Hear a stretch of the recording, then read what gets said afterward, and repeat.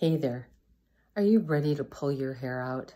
Because you just don't know what to make for dinner. Or you have to make 2 dinners because you're doing everything you can to get food into your kids.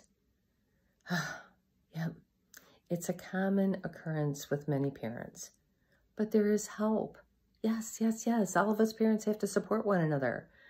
You know, instead of just giving them chicken nuggets and mac and cheese again. This Thursday at the Sucker office, I'll be presenting Mac and Cheese Again seminar. It's just some really helpful tips on what to do to get the good things into your kids, which is less stressful for you.